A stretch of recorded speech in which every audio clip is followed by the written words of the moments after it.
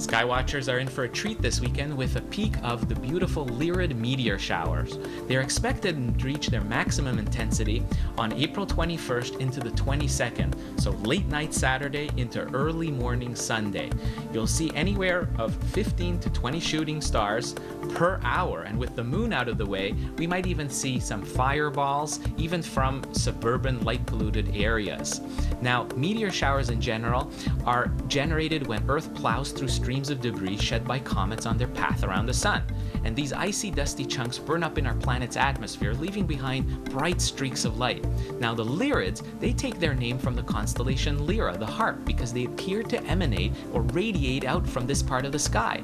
And the brightest star of the constellation Lyra is Vega, and you can use that as a guidepost to see where the meteor shower radiates out from. And Vega can be spotted even in the heaviest of light-polluted cities. So Vega will be shining nearly overhead by the time the shower reaches its peak in the pre-dawn hours of Sunday. So combine this with the lack of glare from the moon, it all spells for ideal viewing conditions for the shower.